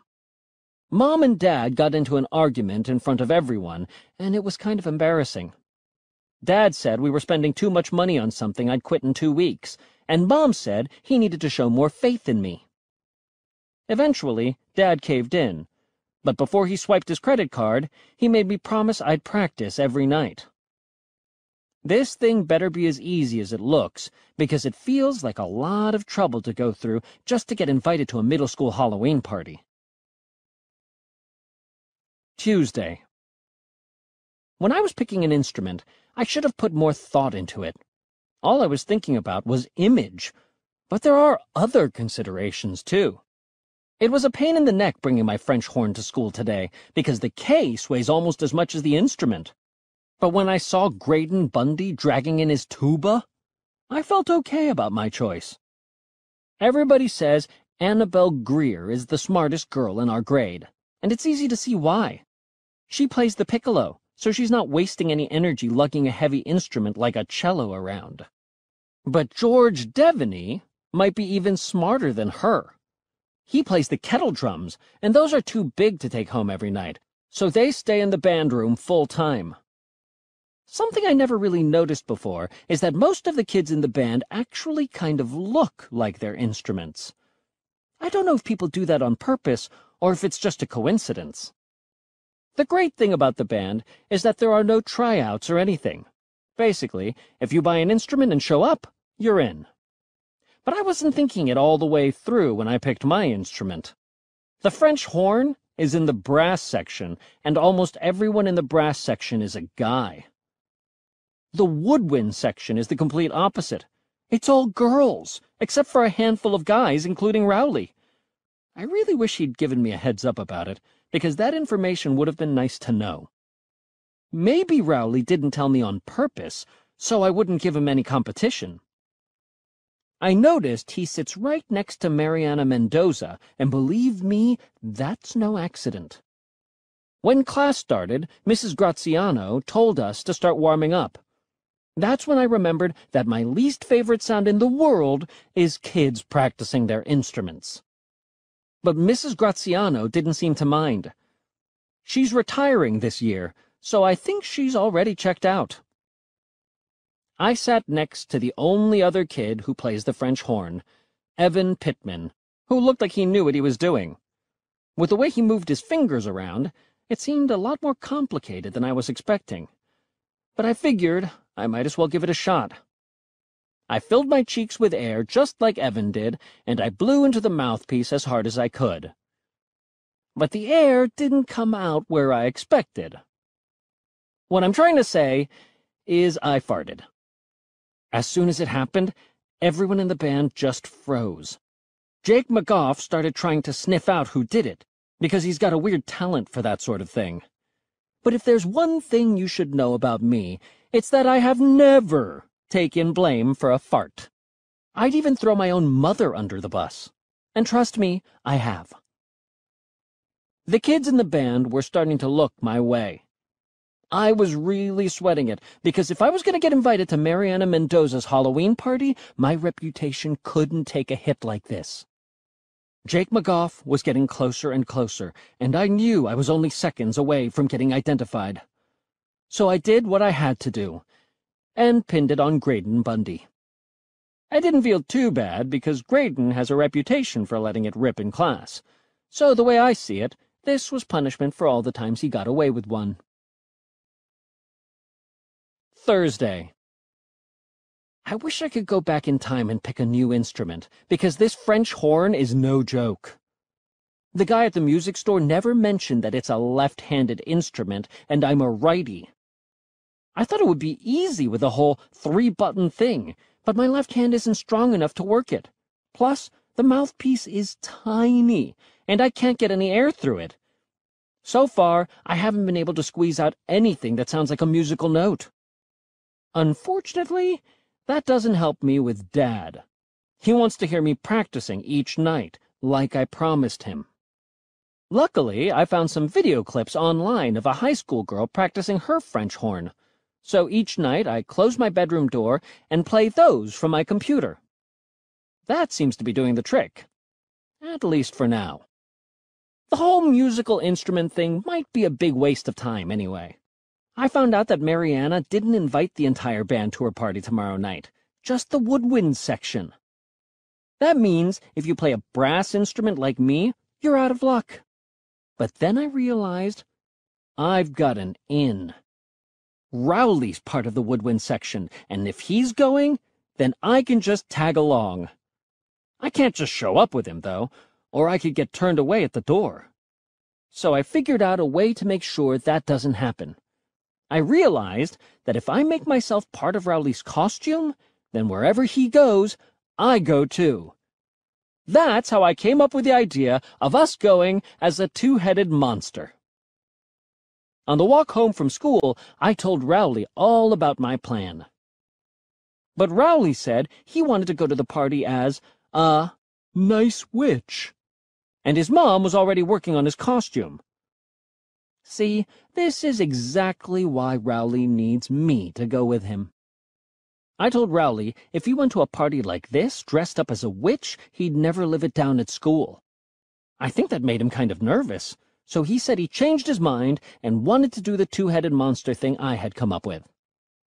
So tonight, we got to work making the costume out of some sheets I found in the linen closet.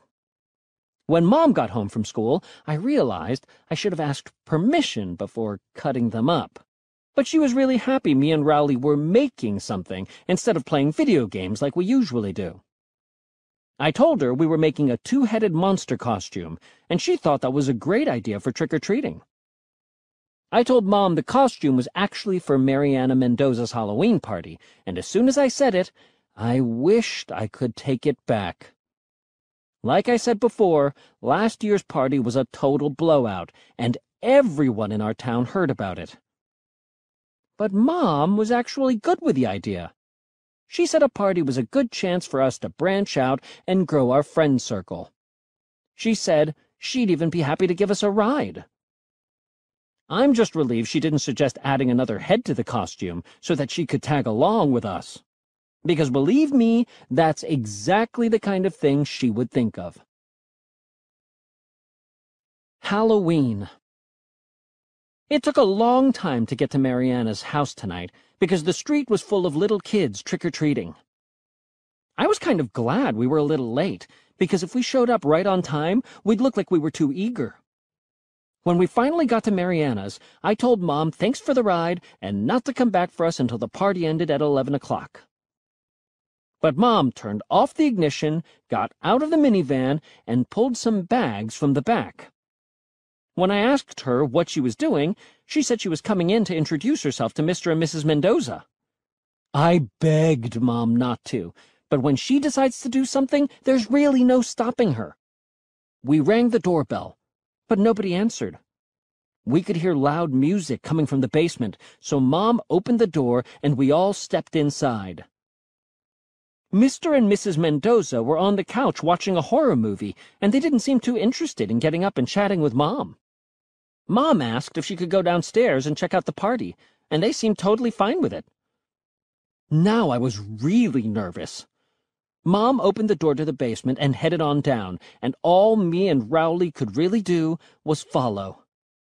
There were a lot of kids there already, and they looked like they were having a blast. But when everyone saw Mom, they stopped what they were doing. Mom pulled a bunch of homemade Halloween games out of her bag, and I got a sick feeling in my stomach. I should have known what Mom was up to when I saw her reading the October edition of Family Frolic magazine last night.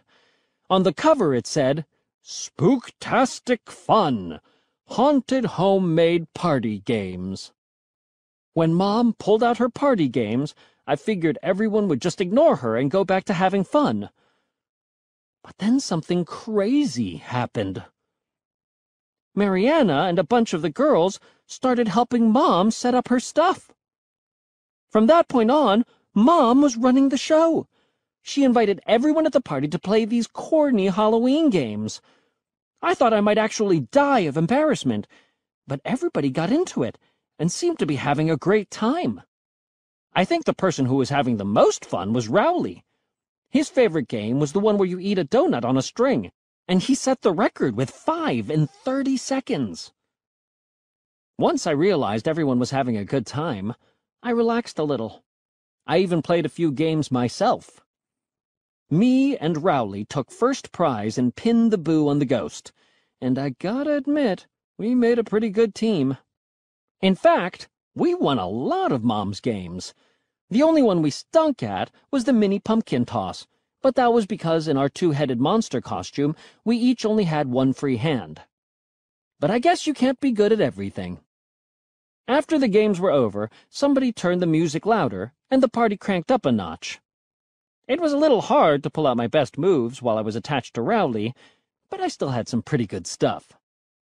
I gotta say, it was awesome. The only kids who weren't having fun were the handful of guys who were there, but I wasn't going to let a few sour grapes spoil my good time. Right when the party was about to hit the next level, Rowley told me he needed to use the bathroom. But when we made the costume, we didn't plan for that sort of thing. There wasn't a zipper or anything like that, so the only way to get out of the costume was to cut it off.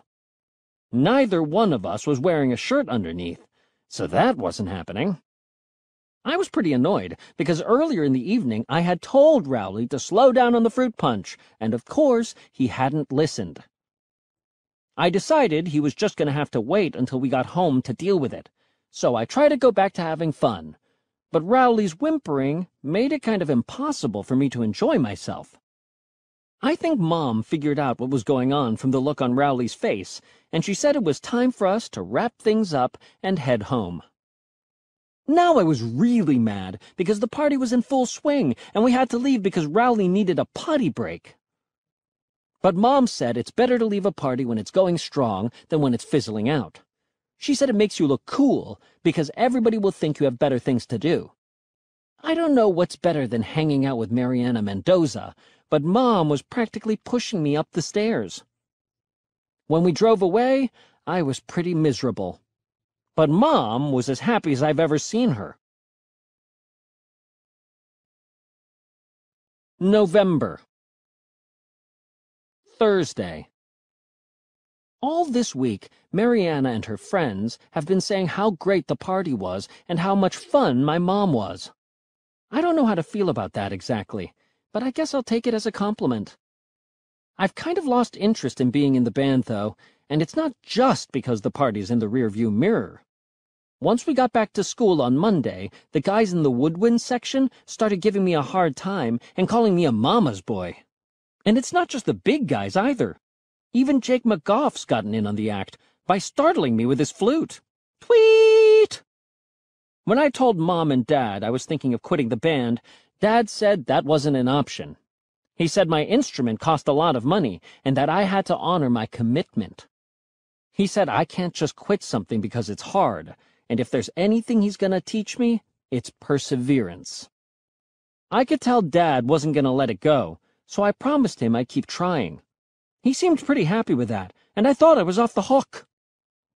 Then he told me he was going to come to the fall concert to cheer me on.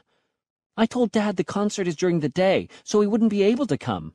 But Dad said it's important to him, so he's going to take off work. Now the pressure's really on. I've been trying to learn to play this thing ever since, but trust me, it's not easy. I asked Rowley to come over and help me tonight, because I figured he's been in the band for a while and knows a thing or two about instruments. But every time the two of us are in a room together, we end up getting distracted. Dad was pretty mad, because he said all me and Rowley do when we're together is screw around, so he sent Rowley home and told me to get back to work. But even that girl in the videos gave up trying to learn the French horn, so I guess I'm really on my own. Wednesday. Today was the day of the big fall concert. I never technically learned how to play my instrument, but I did figure out how to get by. I sit right next to Evan Pittman in band practice, and he can play his French horn just fine. I realized if I just piggybacked on him and pretended I was playing, he could do the work for both of us. So that's what I've been doing for the past 2 weeks. And if Mrs. Graziano didn't notice from 10 feet away, I knew Dad wouldn't notice from across the room. But 10 minutes before showtime today, Evan was nowhere to be found. I asked his best friend, Marcus Perez, where Evan was, and Marcus said Evan was getting his braces off today and was going to miss the concert. I couldn't believe Evan would hang me out to dry like that. I thought the brass section is supposed to have each other's backs. When it came time for the band to do warm-ups, I started to sweat. I was praying Dad forgot about the fall concert, but then there he was at the stage door. After the audience took their seats, it was time to go on stage. Mrs. Graziano led us out in single file, with the brass section going next to last. But the woodwinds were right behind us, and that idiot Jake McGough stepped on the back of my shoe and gave me a flat tire. I had to put my horn down to fix my shoe, and when I did, the last kid in the woodwind section went through the stage door and let it shut behind him. I tried to open the door, but it was locked, so I pounded on the window, but everyone was tuning their instruments and couldn't hear me. The concert was about to start, and all I could think about was Dad looking at my empty chair, so I knocked harder. Luckily, Rowley saw me at the window, got up from his chair, and opened the door. But then he stepped inside the room and let the door shut behind him. Now we were both stuck. I knocked on the window again, but right at that moment, Mrs. Graziano struck up the band and everyone started playing. Now it was hopeless, because there was no way anyone was going to hear me with George Devaney pounding away on his kettle drums. When the clarinet section piped in, Rowley went into a panic. He started playing along with the rest of the band from inside the locked room, which was definitely not helping matters. It was pretty clear it was going to be up to me to get us out of there. I tried to pry the door open by putting my foot on the wall and pulling on the handle with all my strength, but I guess my pants couldn't take the stress. Rip! I looked in the mirror on the back of the door to check the damage, and there was a 5-inch tear down the middle of my pants. That was really bad news, because you could see my underwear. I realized that even if we managed to get the back door open, I couldn't go out there with this giant hole in my pants. So I looked around the room to see if there was anything I could use to cover up. I found a black binder on Mrs. Graziano's desk, and I slipped it down the back of my pants. The binder covered up the hole pretty well, and from a distance, no one would be able to notice. But it was so stiff, I couldn't actually sit down. So I had to take it out and come up with a different idea. Then I came up with a solution. I grabbed a black marker off Mrs. Graziano's desk and told Rowley to color in the part of my underwear that was showing. That way, no one would even know my pants ripped. Unfortunately, that's right when Dad came through the door. I don't know what Rowley coloring in my underwear looked like to him, but I have a feeling it didn't look good. Thursday. No matter how many times I explained to Dad what had happened at the fall concert, he didn't want to hear it. He said me and Rowley were goofing off when we should have been performing with the band, and that's all he needed to know. My punishment is 2 weeks with no television or video games, and I'm not allowed to have friends over after school. The only thing I really can do is practice my French horn, which I guess is the point.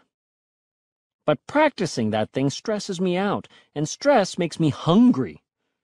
I usually have a whole pillowcase full of candy at this time of year, but since I skipped trick-or-treating to go to that party, I missed out on the best part of Halloween. But I knew there had to be leftover candy somewhere in the house, because on Halloween night, Dad told Mom the geese chased all the trick-or-treaters away. So after school today, I looked in all the places I thought Mom might have stashed the candy, but I came up empty. Now I was really craving something sweet, but the only thing in the pantry was a bag of chocolate chips Mom told us were off limits. I think she's planning on making chocolate chip cookies for the church bake fair, but I figured she'd never notice if just one chip went missing. So I got some scissors and cut a tiny chocolate chip-size hole in the bottom of the bag. Well, 1 chocolate chip turned into 2, and 2 turned into 4. Then I kind of just lost my mind.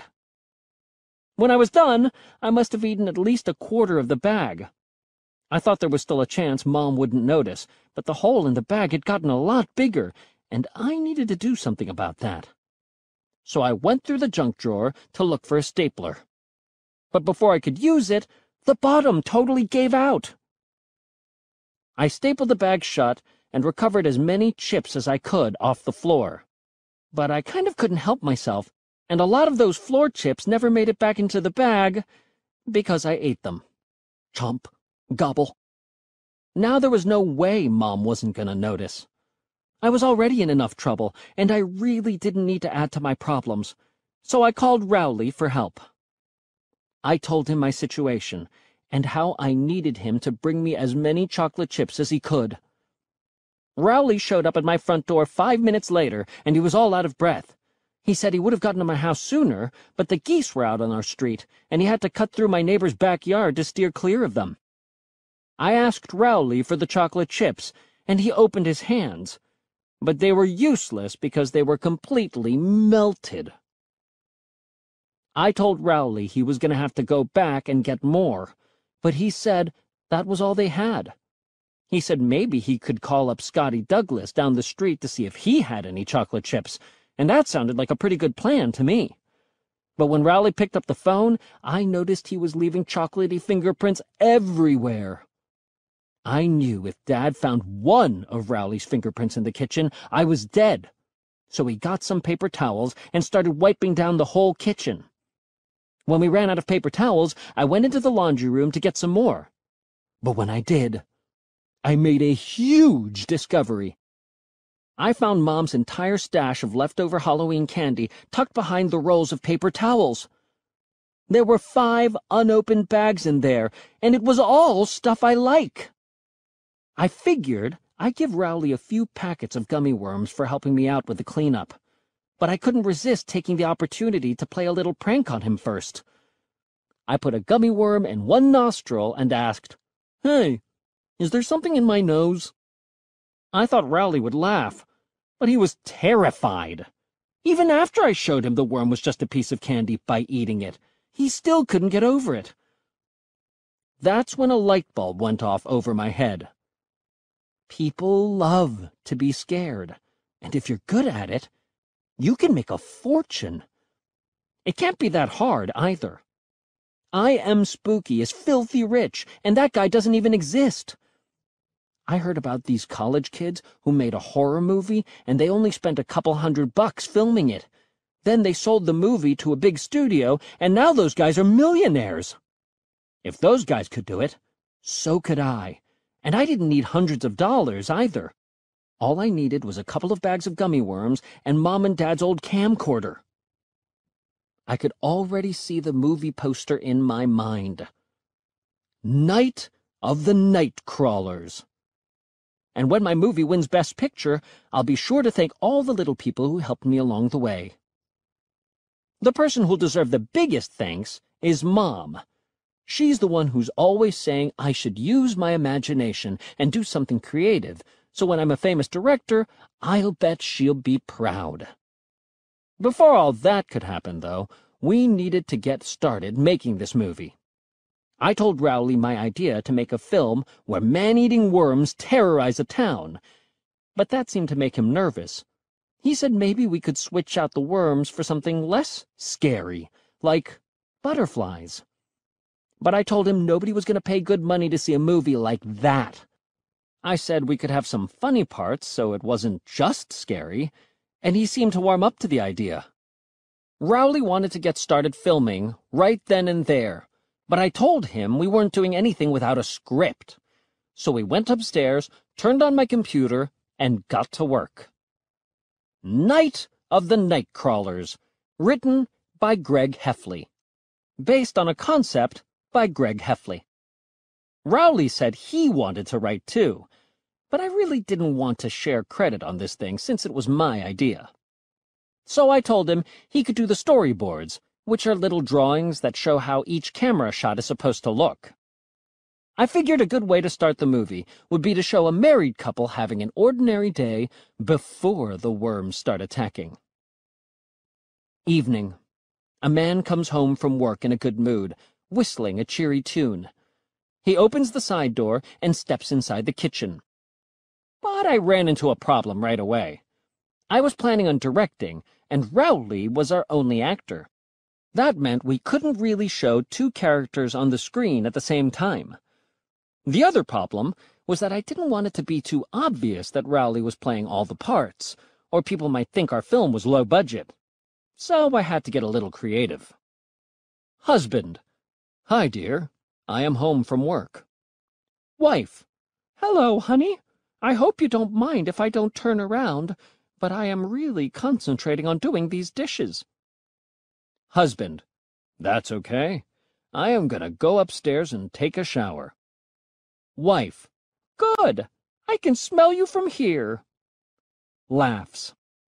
I felt like there was already a little too much talking, so it was time to get to the action. Upstairs bathroom. The man steps inside the shower and turns the water on. Husband: "Oh, man, this shower is gonna feel great. And my wife is right about me stinking." But then, worms shoot out of the shower head. Husband: "What the heck? This isn't water, it's worms!" But these are no ordinary worms. They are man-eating night crawlers. Husband: "Oh, great! These things are actually eating me!" Worms come out of the man's eyes and nose.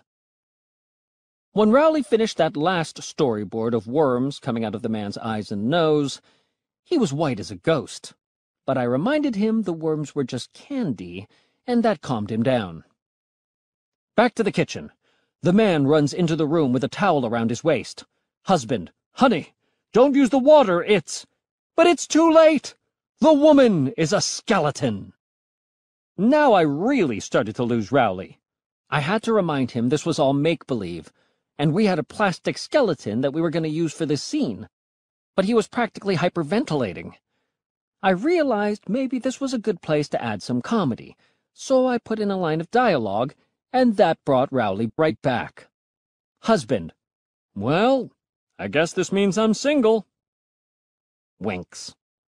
After that was taken care of, it was back to the action, and the next scene was a big one. The man looks outside. The house is totally surrounded by night crawlers. Husband: "Oh no! I'm surrounded. I'd better call the cops." The man puts the phone to his ear and dials 911. Husband: "Hello? Is this the police? I am calling to report." Wait! What the? A worm crawls from the phone into the man's ear and out the other one. Husband: "Aye!" The man dies. After I finished writing that scene, I realized this was taking too much time. Plus, there were some scenes I hadn't figured out how to shoot yet, like the battle between the mayor and the 500-foot king nightcrawler at the end of the movie. Since we weren't going to get this whole thing done in one day, I decided we might as well get started and shoot the scenes we just wrote. I found my parents' camcorder in Mom's closet, and luckily, there was a film cartridge in the camera bag. We also borrowed some clothes from Dad's closet for Rowley's first costume, and even though the pants were a little long, they more or less fit. We shot the opening scene, which took about 3 times longer than it should have, because Rowley had trouble remembering his lines. "Hi, dear. I am home for breakfast. I mean to take a shower. Have you seen any worms? Dang it!" After that, it was time to film Rowley as the guy's wife. Rowley wasn't comfortable wearing one of Mom's dresses, so we settled on some yoga pants. We didn't have a wig, so Rowley wore a hoodie to cover his head. It wasn't exactly like I had imagined it, but sometimes you have to just keep things moving. After we wrapped things up in the kitchen, we went upstairs to film the bathroom scenes. Rowley didn't want to get his hair wet, so he wore a shower cap we found underneath Mom's sink. I found Dad's bathing suit in one of his dresser drawers, and Rowley put that on and got in the shower. It turns out the shower scene was a lot harder to film than I expected. I had to shoot Rowley from the waist up so you couldn't see that he was wearing a bathing suit. Plus, I hadn't really thought about how to make it look like worms were coming out of the shower head, and nothing I did looked right. Eventually, I settled on just throwing worms at Rowley's face. Hopefully, it'll look realistic when it's all edited together. I couldn't find where Mom kept her food coloring, so we had to settle for some ketchup for the blood. It was a little too thick, but it wasn't the worst thing in the world either. After we wrapped things up in the bathroom, it was time to go back down to the kitchen. We shot the skeleton scene pretty quickly, and the hoodie ended up working just fine. At this point, it was getting a little late, and I was worried we weren't going to finish shooting our scenes before my parents got home. So we hurried outside and got to work spreading the gummy worms around the yard. But I wasn't satisfied with how the scene was coming out. There just weren't enough worms to make it look scary. I decided we were going to have to dip into the other bag of gummy worms to make the scene work. But when I opened the door to the laundry room, I got a nasty surprise. The pig was eating the gummy worms. I was trying to figure out what to do with the pig when I heard Rowley screaming in the kitchen, so I ran out to see what was wrong. A bunch of geese were going to town on our gummy worms, so I opened the door to try to scare them off, but they wouldn't budge. Huh? Once the geese finished off the gummy worms, they wanted more. I closed the door, but they were knocking really aggressively, so me and Rowley hid under the kitchen table to try to figure out our next move. I told Rowley the only thing geese are scared of are other animals, but before I could say another word, Rowley was at the window with Manny Ciantalk, pulling the string on the dog picture. Dog. Dog. Dog. Dog. Now the geese were pecking at the windows, and I was scared that if we didn't do something, they might actually break in. That's when I remembered that the last time Roderick went trick-or-treating, he wore this awful wolf mask, which was still down in the basement. I figured if anything was going to scare these geese off, it was that. Me and Rowley ran down to the basement to find the mask. The old Halloween costumes were in a box on the third shelf, so it was a two-man job to get it down. I got up on Rowley's shoulders and reached for the box, but when I did, I knocked a snow globe off the shelf. And when that happened, the witch went off. Cackle, cackle, cackle, cackle, cackle. I grabbed onto the shelf, and the whole storage unit came crashing down. When the dust settled, we were both lucky to be alive.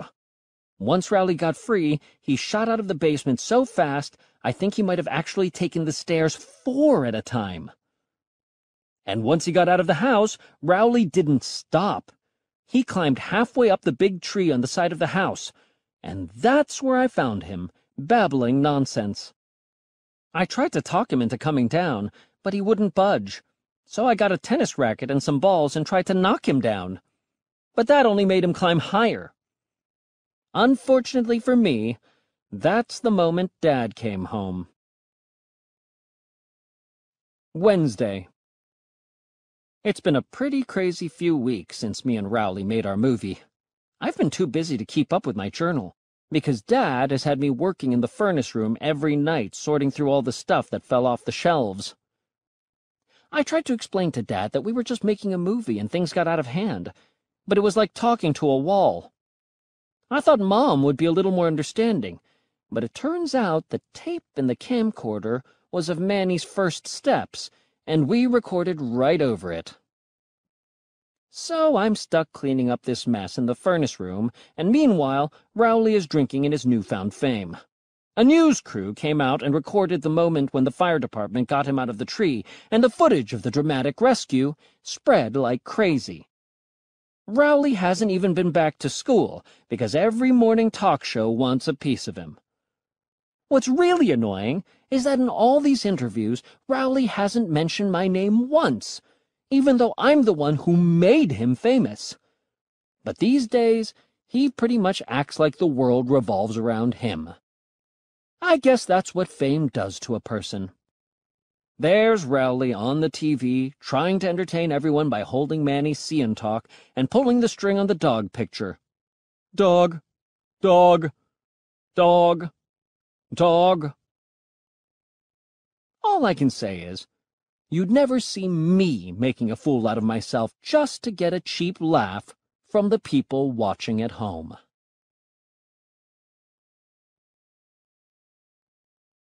The end.